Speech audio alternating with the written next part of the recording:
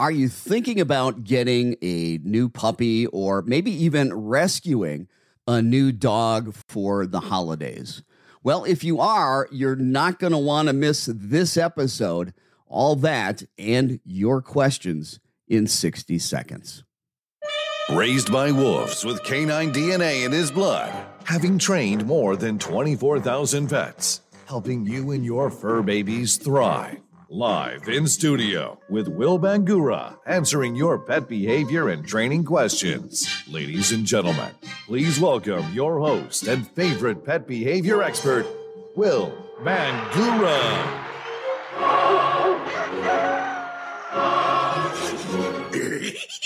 Would you like to go on walkies?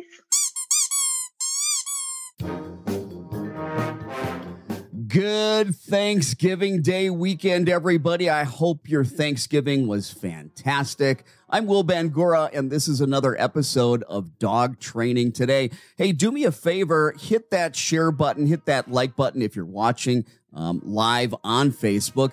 If you are listening to the audio podcast of Dog Training Today, please do me a favor, hit that subscribe button. And if you love what we do, please give us a 5-star review. I've got a great show today, so grab the pups, grab something to drink, and head on over to the screen so we can talk about dogs, dog training, and dog behavior. If you're brand new to Dog Training Today and you're watching live on Facebook, let me talk a little bit about how this works. If you've got a question about your dog's training, if you've got a question about your dog's behavior, very simply, all I want you to do is just go ahead and type that question down below in the comments section. And also let me know where you're watching from and share those pet dog names with me. I love to, especially if you've got goofy names that you have for your pet. That is something that I love to read and see and hear. All right. So like I said, I've got a huge show today. And I want to get to your questions. I want you to put your questions in there. But today what I want to talk about, because a lot of people are going to be getting I call it the holiday dog, whether they rescue an older dog or a younger dog, or whether they get a brand new puppy from a breeder or somewhere else. We're going to see an influx of puppies and dogs as a result of the holiday. As a result of the holiday, we're going to see more and more.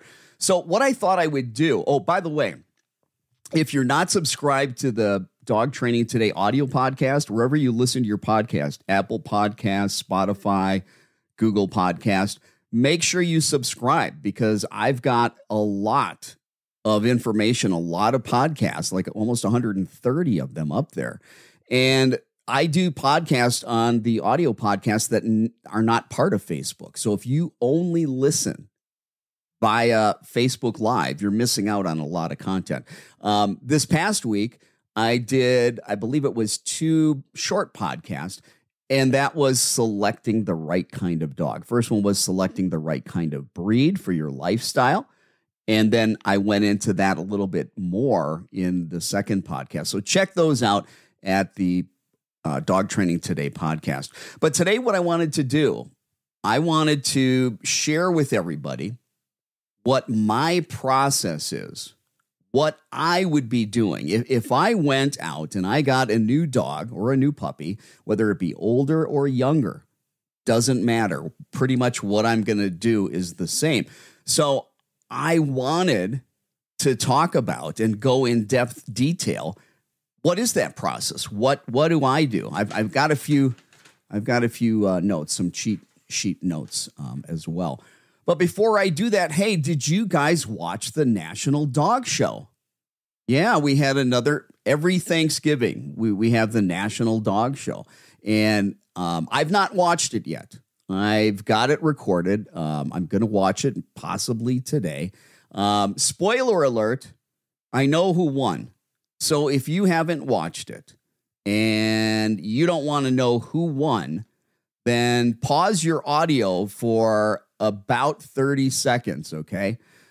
All right, here it is. So the dog that won, the dog's name is Stash.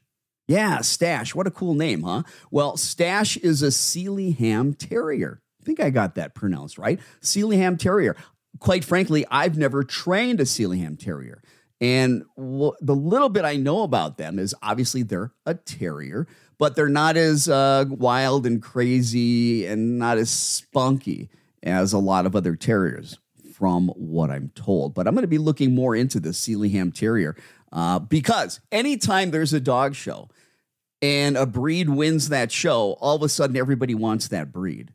Remember, it wasn't too long ago when the French Bulldog won the national dog show. And now guess what? In the United States, the French Bulldog is the number one most popular dog registered through AKC, overtaking the Labrador Retriever, which used to be the number one dog. So I expect to see a bunch of Sealy Ham Terriers here within the next year or so. But let me talk about, so let's assume I've got a new rescue dog or I've got a new puppy that I brought into my home. And I'm going to talk about my process, what I do to introduce a new puppy or a new dog into my home and how the training goes. Okay, so let me take a sip of the coffee here, and then we'll get right into that. All right, so the first thing that I want to say, and this is important, and by the way, if you're thinking about getting another dog, I don't care if it's 10 years from now, or if you're thinking about getting another puppy, I don't care if it's at Christmas time 10 years from now. Grab pen and paper, jot these things down. You're going to get some good stuff here. The first thing that I want to say, the most important thing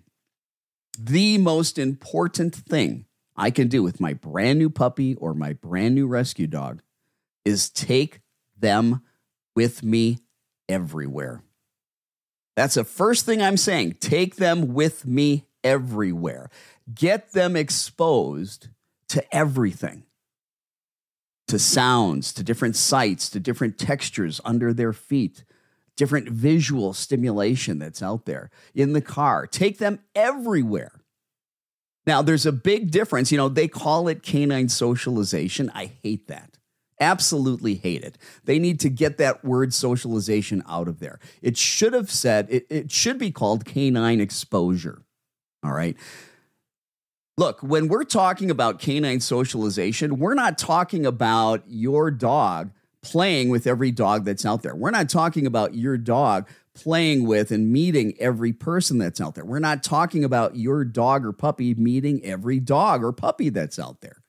What we want is to get your dog exposed to everything. You've got a very short window from 3 weeks of age to 13 weeks of age to get your puppies exposed to as many things as possible. And if they don't have that exposure, they tend to develop fears and anxiety and phobias. And then that's where we really have some really tough problems to deal with dogs. So one of the most important things you can do is get them out everywhere. Now, I'm not telling you to go into the dog park. I am not a dog park guy. I'm not telling you to take your dog to doggy daycare. I'm not a doggy daycare guy. We can talk all about why in another episode. I'm not even suggesting that your new puppy or dog meets other dogs. But what I want you to do is get your puppy or dog in close proximity to other people, in close proximity to other dogs. I want you to work on some behavior cues and exercises with your puppy or dog in and around all of the different things that the world has to offer. And part of that is other strange dogs, other strange people. Again, I'm not saying that your dog or your new puppy should or needs to meet all people and all dogs. My dogs have met 2, maybe 3 dogs, and I've had them for 2 and 3 years now. I could care less whether my dogs played with another dog at all. You know, they don't wake up in the morning going, "Hey, Dad, can we go to the dog park? Dad, take me to doggy daycare. Oh, can I play with the dog down the street?" They never say that to me.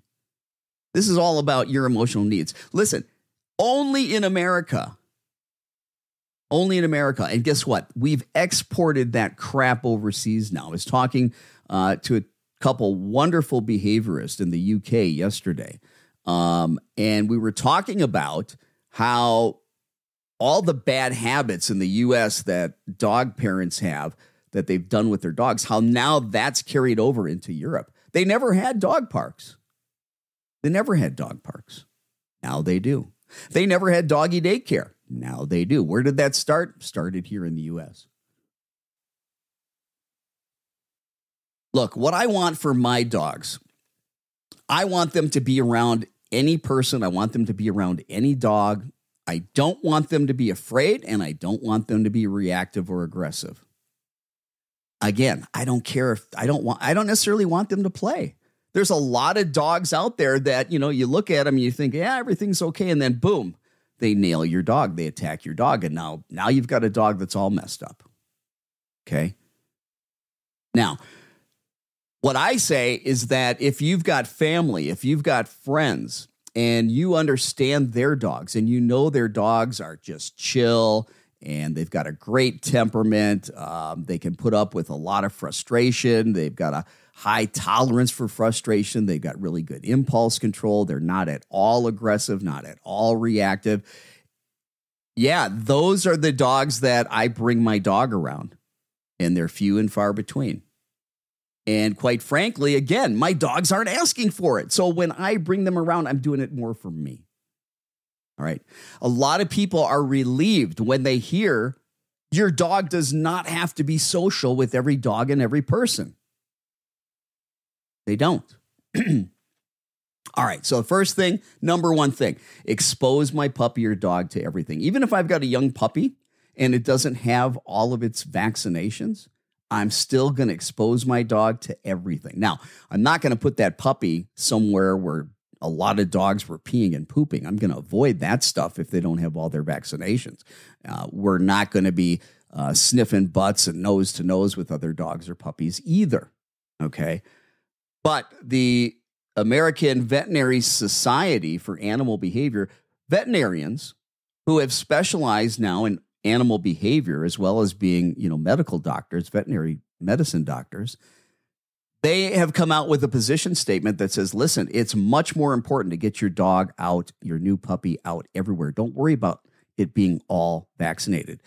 Your puppy is more likely to be euthanized for behavioral reasons than get parvo or distemper. Now, I'm not a vet. I can't give out medical advice, but the information I share is in the public domain. You can get on the Google machine and you can find it there for yourself. All right. Expose the puppy or dog to everything. Now, let's talk about what kind of equipment I need and the dog or puppy needs in order to start this brand new journey. So the first thing, I'm going to have a notebook, or I'm going to keep a journal, or I'm going to keep notes on my tablet, my laptop, my computer, my smartphone. I'm going to keep a journal. And that journal is going to be used for all kinds of different behaviors so that I can keep track of what I need to do. Potty training, I'm going to keep track of any fears, keep track of any phobias, keep track of anything that the dog is struggling with. I am going to be keeping a journal. I recommend that you do as well. The second thing, I need a treat pouch. Listen, the way dogs learn is through positive reinforcement. And that's the best way to teach and train up a dog, is with positive reinforcement. In order to ask your dog to work and to learn, there's got to be a paycheck. Now, you can fade out that food down the road, but most dogs are food motivated. So I want you to do it right. There's a right way and a wrong way to reward with food. And if you want detailed information on how to use food in training, go to my website, go to dogbehaviorist.com. That's right. Go to dogbehaviorist.com and then go to the article section. And you can find the section on how to use food in training. Because what we don't want to do is we don't want to use the food as a bribe. Because down the road, we want a dog that's going to listen. We want a dog that's going to respond to cues or commands without having to have food in our hand. But in the beginning, as we're teaching this brand new information, we need to motivate the puppy or dog as best we can. And the higher the motivation, the quicker the dog learns and understands what it is we're trying to teach.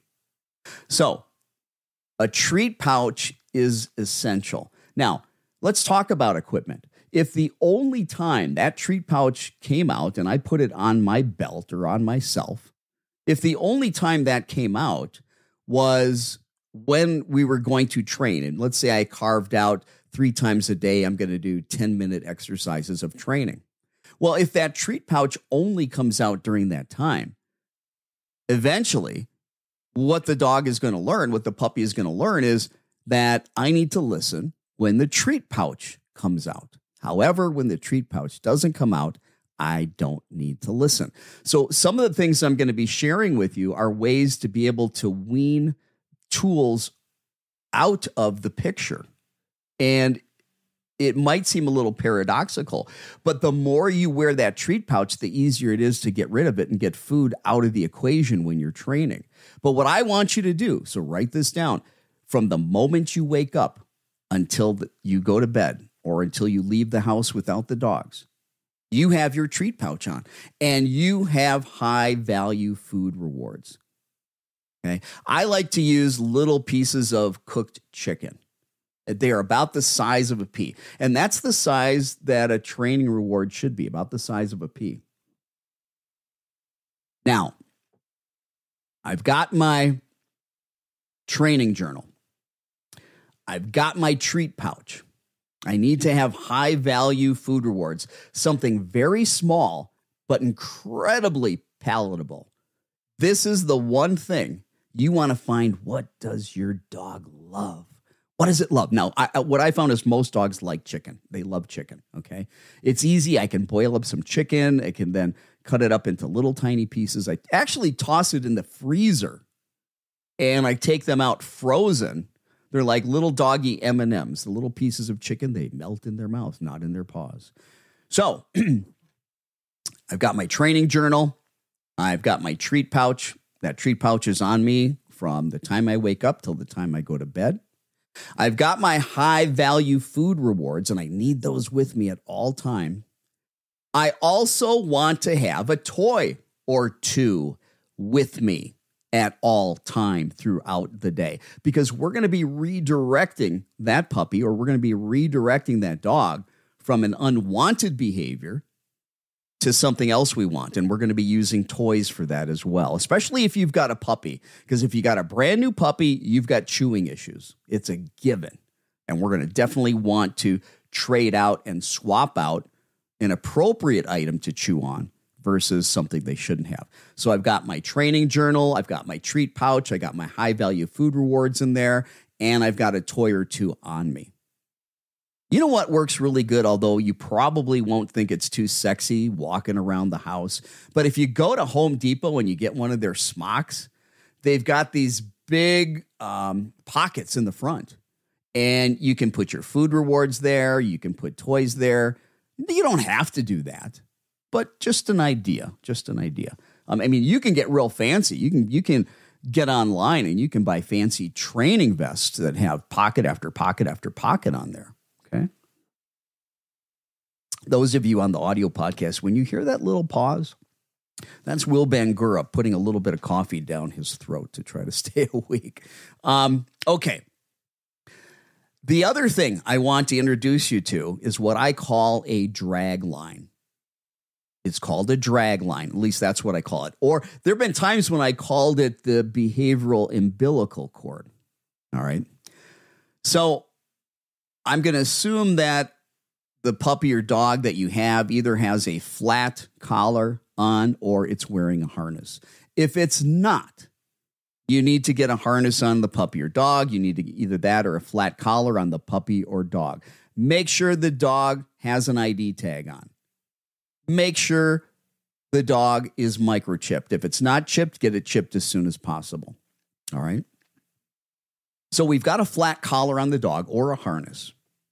We are going to put that on first thing in the morning when we wake up. And what else are we putting on? Yeah, our treat pouch, okay? Remember. When we put that flat collar or that harness on the puppy or dog, we're now going to attach what I call a drag line.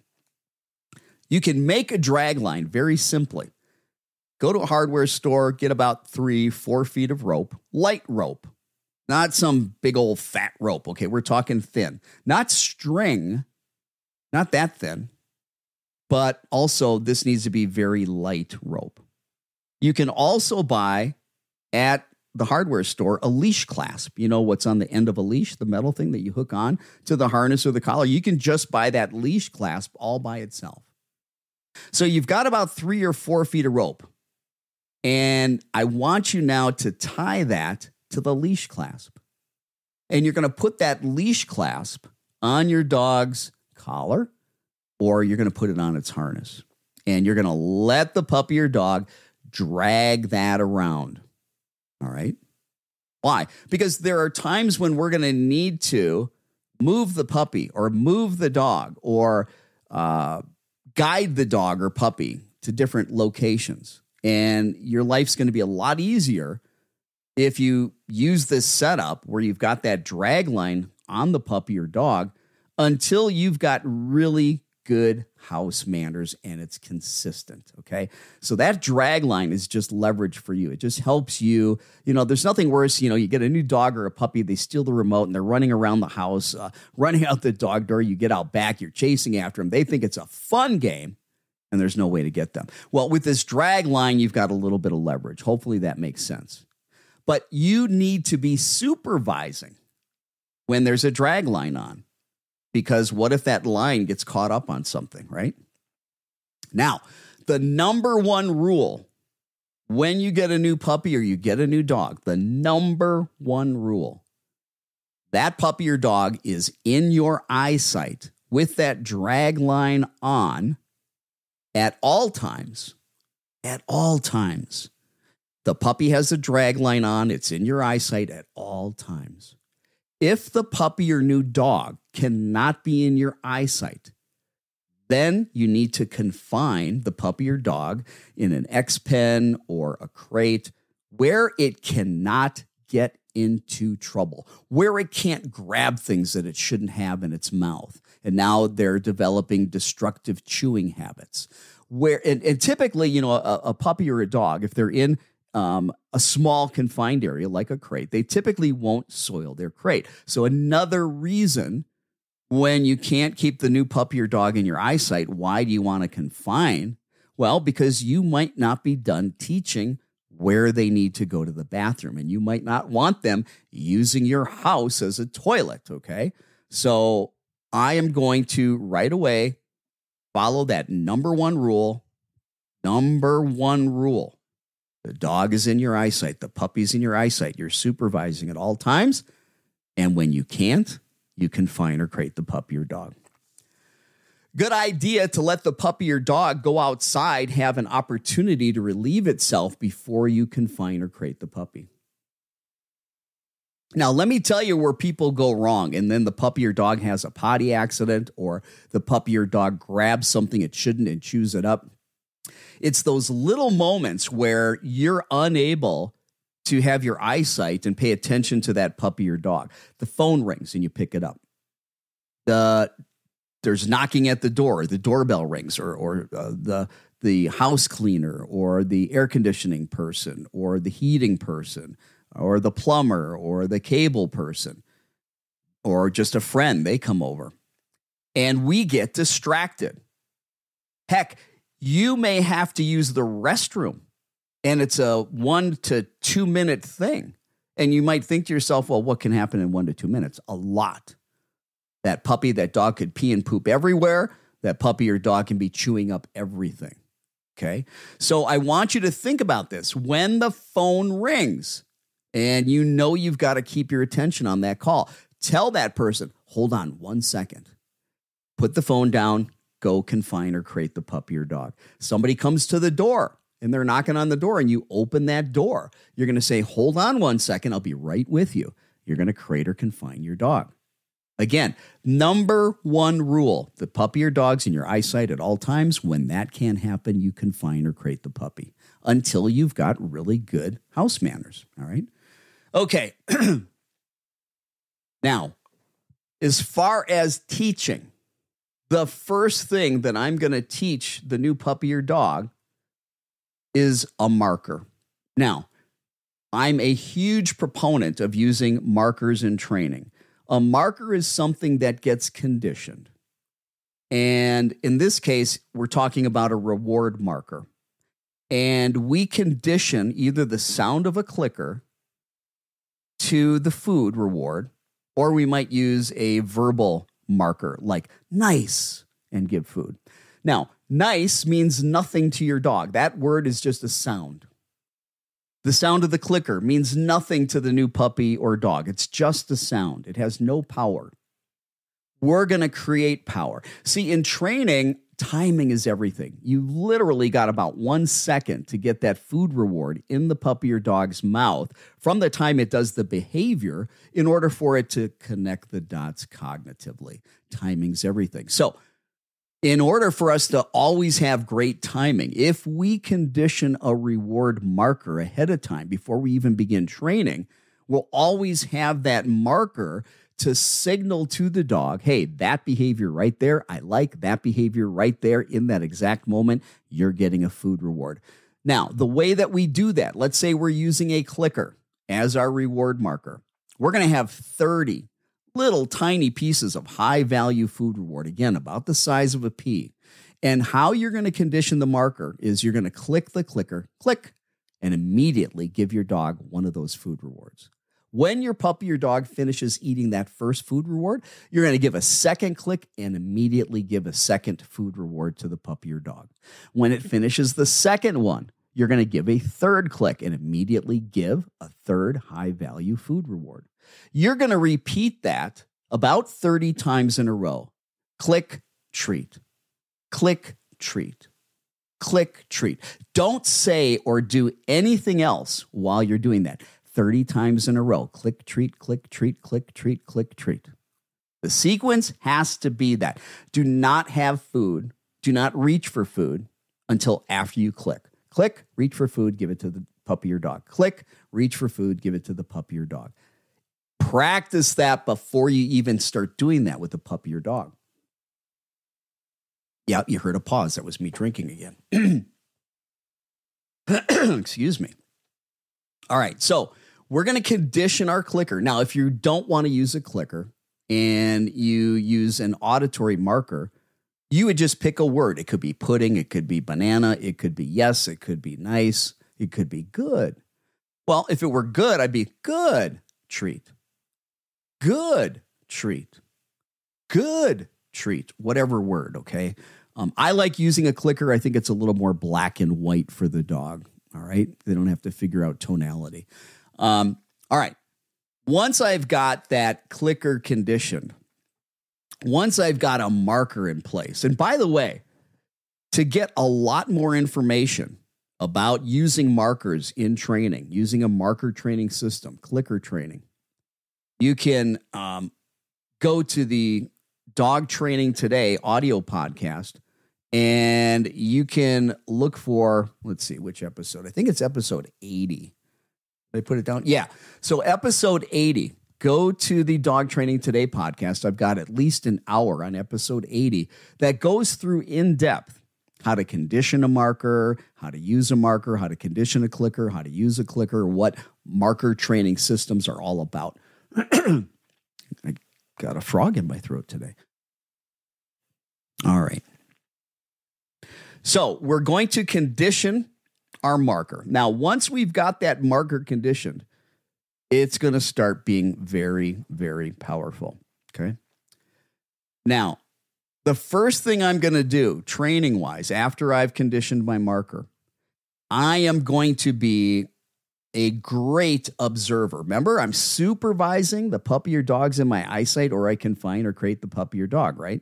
Well, I'm waiting. I'm looking for behaviors, I'm looking for that puppy or that dog to offer behaviors on its own that I want to put on cue or command.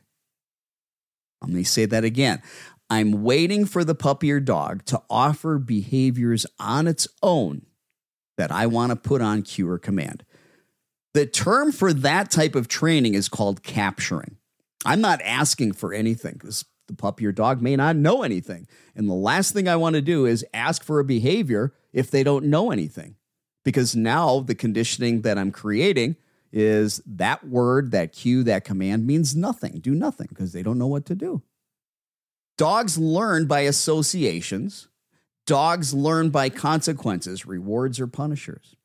Okay. Now, modern dog training today, evidence-based, science-based dog training, we don't need to use punishment. We don't.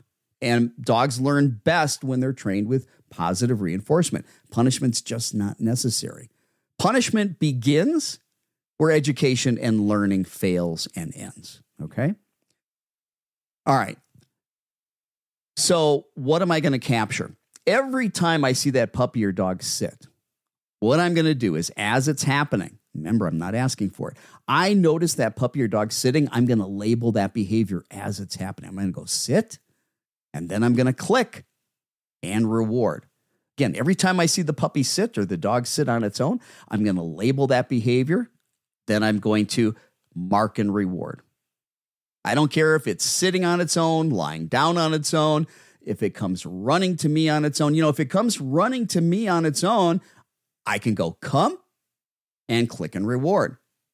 So I'm creating associations with particular behaviors. Every behavior. When the puppy or dog barks, I am going to label that bark or speak, and I'm going to click and reward. And I'll explain why. Because one of the best ways to teach quiet is to be able to teach your dog how to bark on command first and foremost, okay? So I'm going to be capturing everything. Now, one thing that's really, really important, okay? I want you every time the puppy or dog picks up something, and in this case, hopefully, because you're setting the puppy or dog up for success, you don't have things out that the puppy or dog is going to get into trouble with. We'll teach manners, but let's set the puppy or dog up for success, and let's arrange the environment where that puppy can't be grabbing things it shouldn't, can't be getting into trouble. All right. We've got our marker conditioned. We're creating associations by capturing behaviors we like, labeling them with the cue or command we're going to be using to ask for down the road. We're going to be marking or clicking and rewarding. When we are marking and rewarding certain behaviors, the dog starts to learn, and those behaviors have value. And when the dog starts to learn that, they're going to want to repeat the behavior. I guarantee if you're doing capturing and you're doing a great job, it won't be long before that new puppy or new dog comes up to you and starts offering a repertoire, really offering you different behaviors, trying to get you to click and reward. It tries to manipulate the system. That's a wonderful thing. That just means now we've got a puppy or a dog that understands what a marker training system is, and we have a dog or a puppy that really wants to learn. And that's what we want. We want this to be fun for the puppy. We want this to be fun for the dog. All right. It shouldn't be something that causes fear, pain, or intimidation. You don't need a prong collar. You don't need a choke collar. You don't need an electronic collar. That's for lazy people that don't want to train dogs. And you ruin the relationship with your puppy or dog. And how fair is it to correct your puppy or dog when you didn't even take the time to teach it what you want? Remember, punishment begins where teaching and knowledge end. All right, so we're capturing good behaviors, and we're capturing when the dog picks something up, we're going to label that fetch. We're going to click and reward, mark and reward. Anytime the puppy lets something go out of its mouth, like it's got a ball or maybe it's got a different kind of a squeaky toy or a rope toy, when it picks it up, I want you to label, fetch, click and reward. When the puppy or dog on its own lets something go out of its mouth, it drops the ball or something like that, I want you to label, capture that. Label that behavior, drop and click and reward. Don't ask for these things. Capture these behaviors. Trust me, it'll go quicker. You've got to trust me. It will go quicker. You might think, oh, if I'm not making it happen, how's it going to happen? Trust me, it'll work. All right. I want to talk about proactive house manners because, when a new puppy, when a new dog comes into our lives, they don't come with a rule book. It's our job to teach house manners. Now, when a big part of house manners is going to be potty training. All right. And I'm not going to go in depth in this particular podcast into potty training. I already mentioned that the number one rule is supervise or confine. And with that particular rule, that is very applicable to potty training. Okay. So we've got our marker conditioned. Obviously, when we get the puppy or dog outside, we want to mark and reward when the puppy goes to the bathroom so that the puppy or dog, once it realizes, hey, wonderful things happen when I go to the bathroom outside. Therefore, I want to go outside so I get the wonderful thing, the high value food reward or a play session. Okay. However, if you need help with potty training, there's a couple resources. You can go to the Dog Training Today audio podcast, and you can go to episode 16. Episode 16 is 45 minutes on how to potty train a dog. Also, one of the things that you can do, I got to get that little thing off of there. Let's see. Let's do that. Whoop, there it goes. Now it disappeared. So recently, I wrote a book on potty training because there was not an evidence-based, science-based book on potty training. And a lot of these books on potty training were trying to tell people, hey, you should have your puppy or dog potty trained in a day or in a week. And for many puppies, for many dogs, that is just not realistic. You cannot go faster than the dog or puppy's ability to learn. But you can go ahead and get a copy of my book, House Training 101, Potty Training Unleashed, No More Mess. And you can get that at Amazon.com. You can either scan the code there. It'll take you right to the potty training book, or just remember and do a search when you get to Amazon for House Training 101, or you can find all my books by doing a search on Amazon for my name, Will Bangura. All right, so that's one of the things that you might be dealing with is potty training. Even if the dog that you rescued was potty trained, it's not potty trained in your new house. And so I recommend that you take that new dog, even if they say it's potty trained, through the potty training protocol. Okay. You can also, I've got, I think, an article on dogbehaviorist.com, my website. If you go to the menu, go to articles, I've got, I actually got about almost 80 articles on various different behavior problems. So if you haven't gone to my website at dogbehaviorist.com and check out all the free dog training articles and all the free articles on behavior problems and how to work through those with your puppy or dog, definitely check that out. Go to dogbehaviorist.com. All right. So if you're just joining us, I'm Will Bangura. I'm a certified dog behavior consultant and professional dog trainer. And we're talking about if you get a new dog, if you get a new puppy during the holidays, or any time for that matter, what is a good process to go through in order to get that puppy or new dog trained? All right. I was talking about proactive house manners.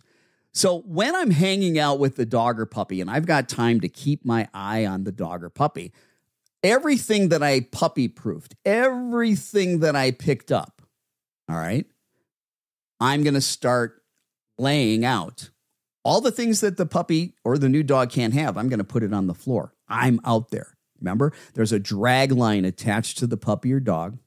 I've already conditioned my marker. I've been capturing, fetch, and drop. And at this point, the puppy or dog knows what drop means. I'm going to have some very high value toys that the puppy or dog likes on me, hidden in a pocket or in a pouch. And as the puppy or dog goes to try to grab something it shouldn't, I am going to use an interrupter. And that interrupter to start with is going to be leave it. Now, the dog doesn't know what leave it means unless I've been training it, capturing it, okay? But what that should do is break the dog's focus and have the dog look back at you. And when the puppy or dog looks back at you, now give it something appropriate to have in its mouth and play with it, okay? Then when your puppy or dog drops it, label that. Remember, we're capturing. Drop, click, and reward. Now, grab that item that the puppy or dog shouldn't have had and bring it towards that puppy or dog. As the puppy or dog shows interest, just pull it away, go leave it, and then give either a food reward or give an appropriate toy. And every day for about 20 minutes, do that. Have everything that you are picking up that we don't want the puppy or dog getting in its mouth. Every day for 30 minutes, we're going to just put all that stuff on the floor near us so that we can teach what I call mouth manners. All right? So that we can teach mouth manners. Absolutely critical. And also, this is proactive work so that you're not having to deal with a dog or puppy that has resource guarding issues.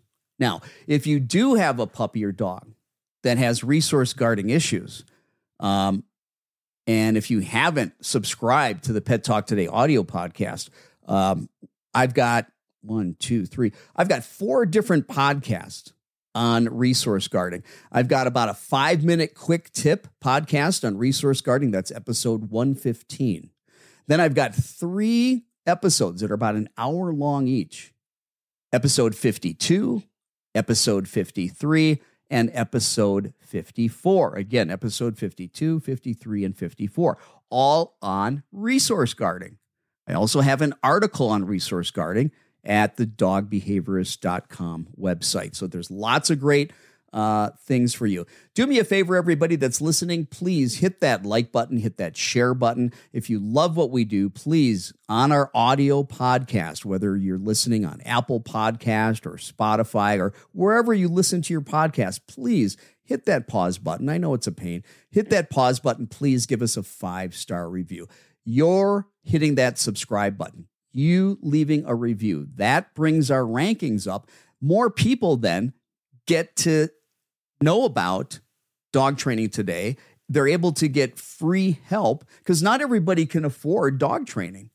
Not everybody can afford having a behavior consultant work with them. So this is my labor of love to be able to give back. So please give us a 5-star review, subscribe to the podcast, hit like, please hit share. All right. Moving right along, we were talking about doing mouth manners and proactively doing that. Because here's the thing. If you're not managing and controlling things in the beginning, if you're not proactively dealing with this, and your dog grabs something it shouldn't, you got a couple of choices. Either punish the dog, and I don't advocate that. It's going to ruin your relationship with the dog. And it's unnecessary.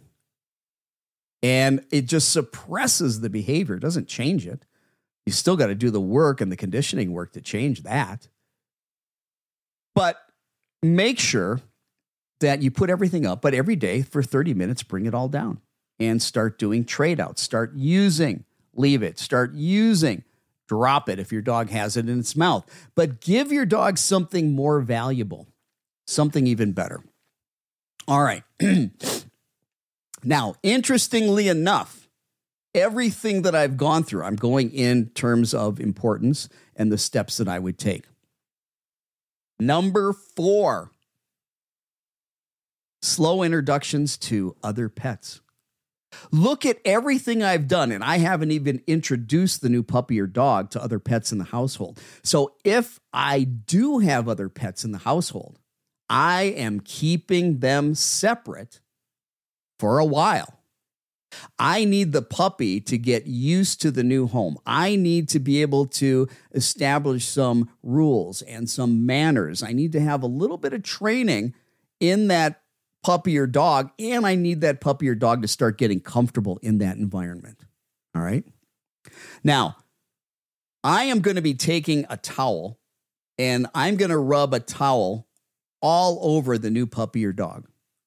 And I'm going to take that scent and I'm going to give it to my other pet, whether it's a cat, whether it's another dog. And they're going to have that scent with them all day long. They're getting familiar with the scent of the new puppy or dog. And vice versa, the other pet that I've got put up, I'm going to rub a towel all over that cat if it's a cat, rub a towel all over the other dog if it's a dog, and I'm going to give that scent to the new puppy or dog. And I'm going to do that for a few days, guys. I am not introducing them for a few days. And there is an art to introducing dogs. There is an art on how to do that. And if you want a lot of detail regarding that, you can go to the Pet Talk Today podcast. Episode 91 is about how do you do introductions. But what I'm going to do, let's say I've got 2 dogs that I need to introduce. I need 2 people. I need them on a long leash, about 20 feet long, not a retractable either. Now, I'm not giving the dog all 20 feet. We're going to start off about 100 feet apart. So we're going to be in a neutral location, maybe a park, but I want it to be a quiet area. Don't go to a dog park, for God's sakes. So I'm going to a quiet area, neutral location. I've got both dogs. They're both on 20-foot long lines. They're 100 feet or more apart. I'm watching what each dog is doing. Are they getting overly excited? If they are, I'm going to create more distance. I'm going to try to get each of those dogs focused on the handler, taking food rewards. And then we're going to move in a little closer. We still want to keep the focus and attention on us. If the dogs are focusing on one another, we're too close too soon. Back it up.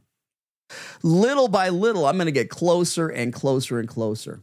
And what we're going to do to begin with, we're going to do a drive-by. Okay, remember, we got 2 people. All right. So we're going to, at a distance, maybe 20 feet apart, we're going to walk by each other, see what happens. If there's a lot of excitement, if there's reactivity, aggression, we're going to create a lot more space. Little by little, we're going to do our walk-bys a little closer. Then at one of them, we're going to let them give a second sniff, and then we're going to pull them apart. And then we're going to come back, another sniff, we're going to pull them apart. Come back, another little sniff, pull them apart. But at any time we're getting closer and we start seeing a problem in the body language or the behavior of our new puppy or dog, or if we see a problem in the body language or in the behavior of the older dog that we already have at home or cat, I'm not going to introduce them yet. I'm going to take my time to do that. Now, you might say, my gosh, Will, this is a pain. This is a lot of work. You know what's a lot of work? Having dogs that are fighting and having to rehabilitate that. And it happens a whole lot more than you know. And let's talk about a rescue for a second. Typically, if you get a rescue dog, you will not see 100% of that new dog's demeanor, temperament, character, and behaviors until that rescue dog has been in your home for about 2 months. Yeah, for about 2 months. So this is why I do things very cautiously. This is why I do a lot of proactive stuff, because it actually is faster than having to try to fix a problem down the road.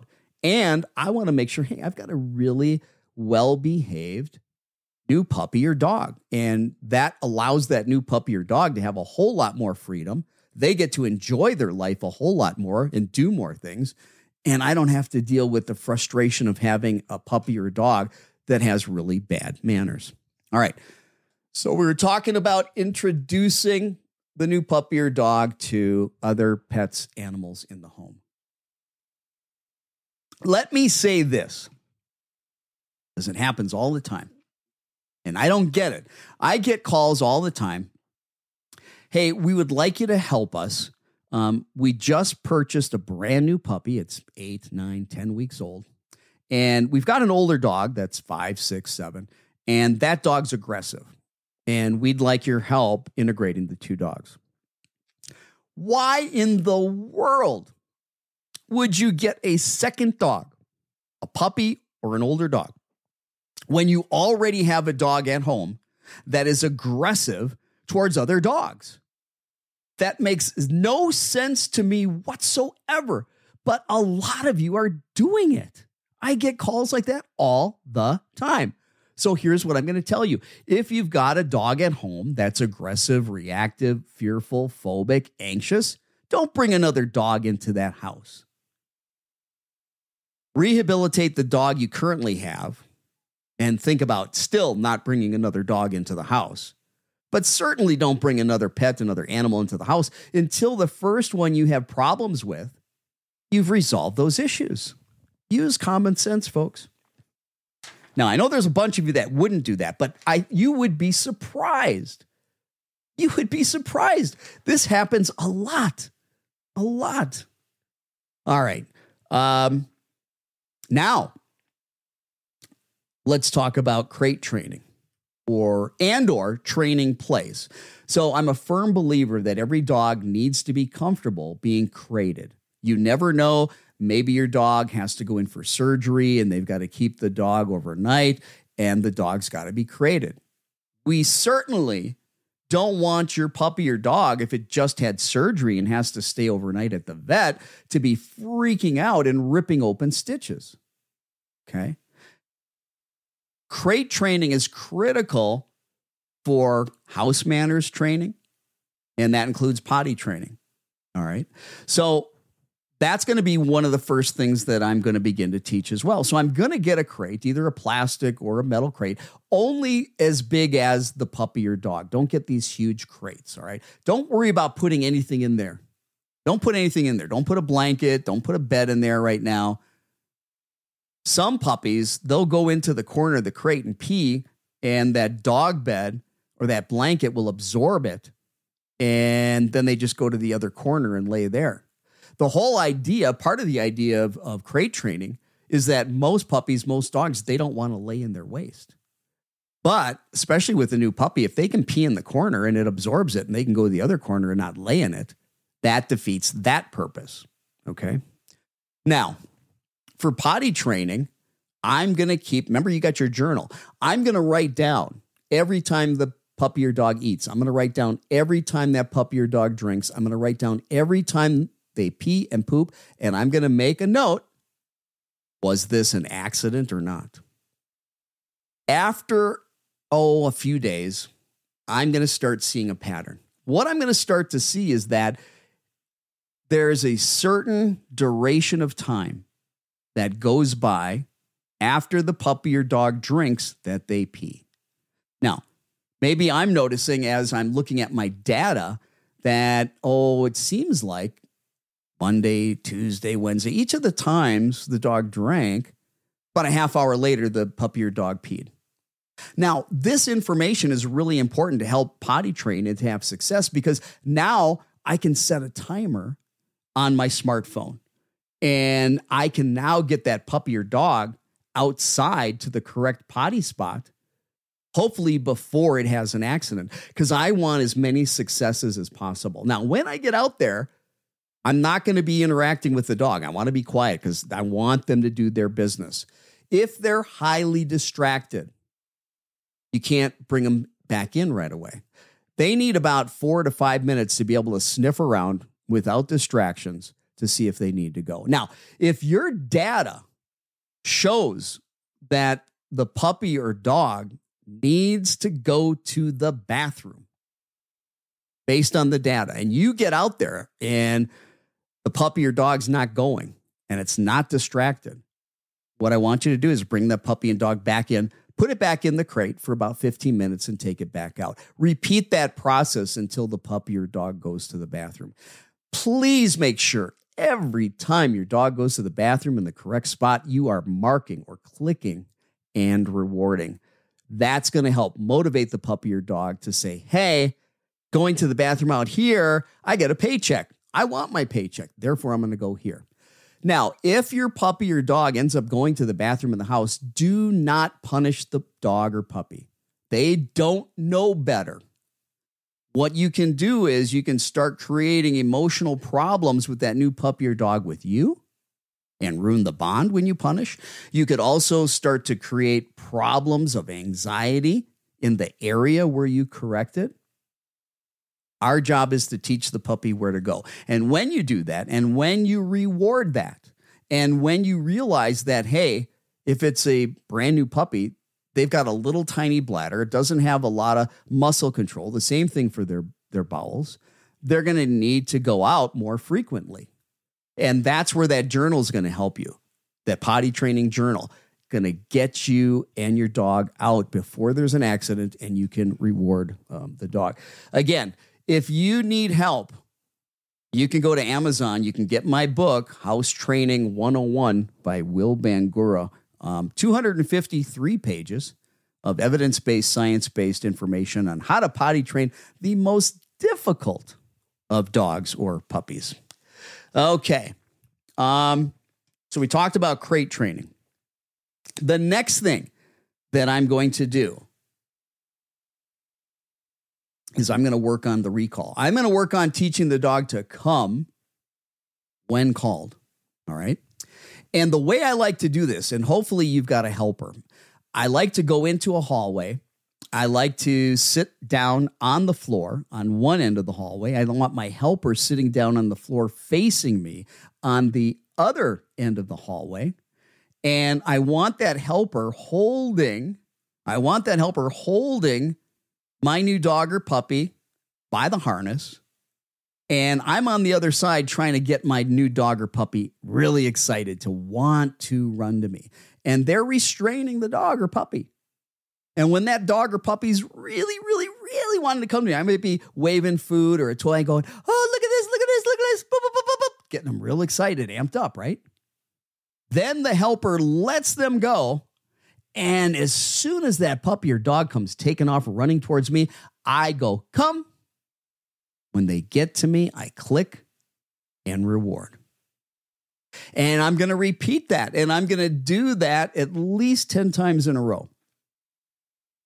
10 times in a row. I want to teach that restrained recall because I want a dog that when I ask them to come, they come in fast. Fast. Now, little by little, I'm going to start adding distractions. Because that's when you really need the training to work. It's not when things are calm and quiet and you're hanging out with the pups. It's when there are a lot of distractions. So I'm going to work on that restrained recall. To get more information about a restrained recall, recently, it's either one of the last 1 or 2 or 3 articles that I posted, go to dogbehaviorist.com. Again, go to my website, go to the menu, go to articles, and look for the article on the restrained recall. I guarantee it. That's the only way I want to teach a dog to come when called.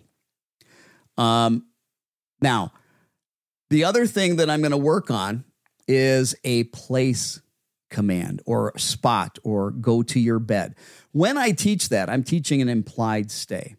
You know, for me, the 2 most important behaviors that we want to put on cue are going to be come and stay. And I like to have them stay on one of these elevated dog cots. All right. And I lure them with food up onto the cot. I label that place. I click and reward. I do that over and over and over. I also teach the dog a release command. So I take food, I lure the dog or puppy off of that little elevated dog cot. And when I do that, I say free or break. So they learn that release command. I'm going to do that about 30 times in a row every day.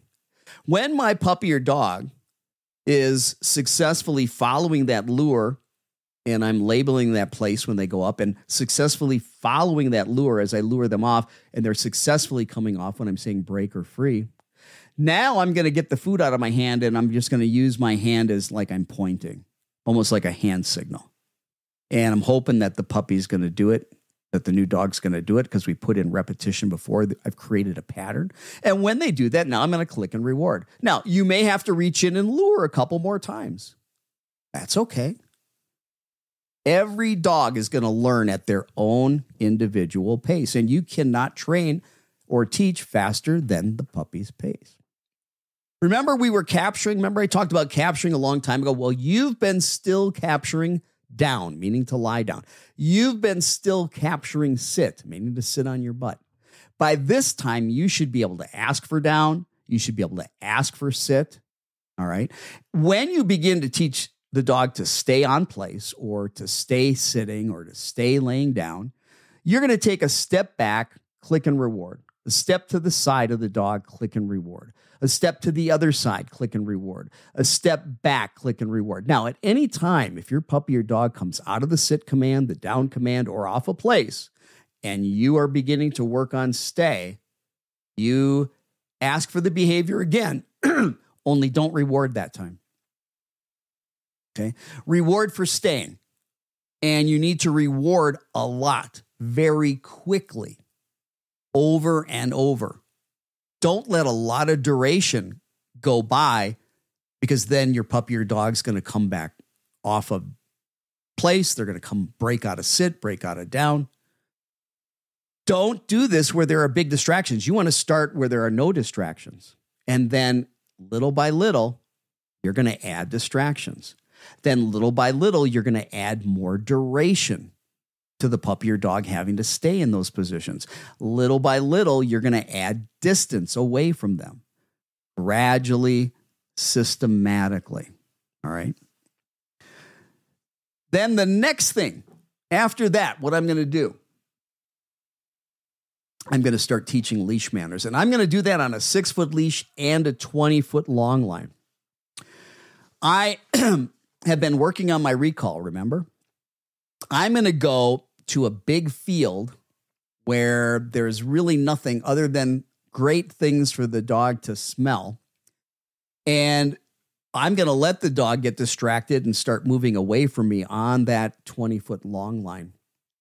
When the puppy or dog gets almost to the end of that line, maybe there's a foot or two left, I am going to give my cue to have the puppy or dog come to me. So I might go, come, and I'm going to go running backwards. And then I'm going to click and reward when the puppy or dog gets to me. Then I'm going to let them get distracted again. They can sniff and do whatever. I'm going to make my way behind the dog. And I'm going to let them get distracted. No, again, almost get to the end of that long line. And I'm going to call them back to me. And I'm going to run backwards when I do that to make it quick. When they get to me, I'm going to click and reward. Then again, I'm going to go release the dog or puppy, let them sniff, let them do their business, let them get distracted with their nose. I'm going to work my way behind them and call them back to me. Now, having your dog come to you is not a whole lot different than having your dog come with you, okay? So one of the things that I'm going to do, I've been working on sit. We've been capturing it, right? I'm going to ask for sit. I'm going to click and reward. I'm going to be next to the dog or puppy. I like having them on my left side, but it's not mandatory. They can be on your right side. Doesn't matter, whatever your preference. I am then going to take a large, big step backwards away from my puppy or dog. And I'm going to say, let's go. And as the puppy or dog turns around to follow me, I'm going to click and reward. And then I'm going to do the same thing again. I am going to turn away from the dog 180 degrees, or I'm going to take a very large step backwards and turn. As the dog turns to come with me, I'm going to click and reward. Now, as I'm moving from the dog, away from the dog, I'm going to go, let's go. If the dog doesn't follow me when I say, let's go, I'm going to say, come. Because again, coming to you and coming with you, they're very close. And if you need to use that to move the dog, think about, you could just say, come. You could step away from the dog, say, come. Step away from the dog, say, come. Step away from the dog, say, come. You could be working a square, or you could be on a straight line, just doing 180s. You're teaching the dog to follow you, be in close proximity, pay attention to you, and you're still on a long leash. Okay? Leashes do not train dogs. Leashes restrain dogs for safety. Leashes are not meant to have a prong collar or a choke collar and jerking on your dog's neck. That causes a lot of damage to dogs, and you don't even realize it. Physical, structural damage. What I'm doing with the short leash, that 6-foot leash, I'm teaching the dog that when you feel the lightest bit of pressure, you go in the direction of that pressure, and that pressure goes away completely, and you get a food reward. How do I do that? All right. So the dog is interested in something in front of me. I've got my 6-foot leash on. I make my way to the dog's rear end. I grab that leash parallel to the ground, and I give a little bit of very light. I'm not jerking it. I'm just giving a little bit of light pressure away from the dog towards me. Remember, I'm behind the dog. I'm pulling. And as soon as that guidance with the leash gets the dog to even move an inch, relax all the pressure, click and reward. And I'm going to do that again. Very, very slight pressure, very slowly pulling towards me. As soon as the dog goes an inch, I let it go. I click and reward. Once the dog is doing that successfully, now I'm going to go ahead and overlay when the dog starts to move. I'm going to say, let's go. Now, I am not correcting with this leash. I am not giving corrections. But I'm a firm believer that when a dog feels pressure on a leash, it has no clue what to do other than put the brakes on. Oppositional reflex is what we call that. It's a natural reflexive behavior. I want the puppy or dog to understand that any pressure from that leash is just guidance. Go move in that direction. It's all I want to do. All I want to do. Just give a little bit of pressure. Again, just getting that puppy or dog to move an inch. Now, if the puppy or dog is putting the brakes on and you're in this tug of war with the leash, what you need to do is relax the leash, give a little pull. Relax the leash, give a little pull. Relax the leash, give a little pull. While you're doing that, I want you to be moving away from the dog, but looking at the dog. Don't keep your feet stationary when you do this. When you're teaching leash pressure, your feet are moving a little bit. Okay? Your feet are moving a little bit. Well, I've actually gone over time, but I wanted to go through some of those things. Hopefully you guys got a lot out of it. I know I packed a lot of information into that, but it's okay to listen to it twice. Do me a favor, hit that subscribe button, give us a review. Have a great weekend, everybody.